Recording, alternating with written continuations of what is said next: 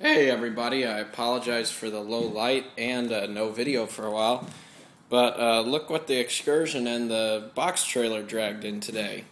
Another Ferris mower. Just bought it today. It's a 61-inch, 61-inch hydrostatic walk-behind. I haven't got a Velke for it yet, but that'll be the next one. It's used, but this one, out of all the ones they had there to choose from, looked to be in the best condition. So I had them put new flat-proof front casters on.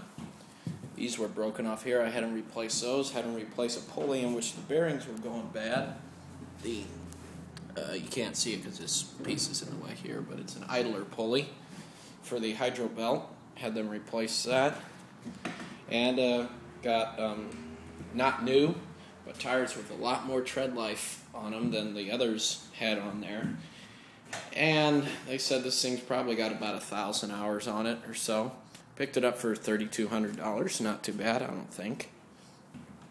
23 horse engine on this thing. It sounds just as beautiful, even better than that 15 horse. Got an electric start, had a battery there. Nice big fuel tank. 2 hydrostatic fluid reservoirs there. It's got 2 pumps. The filters are underneath the engine here.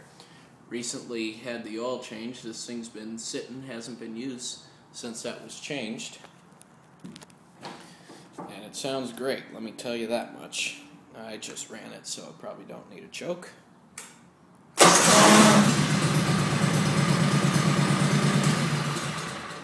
Sounds pretty good if you ask me.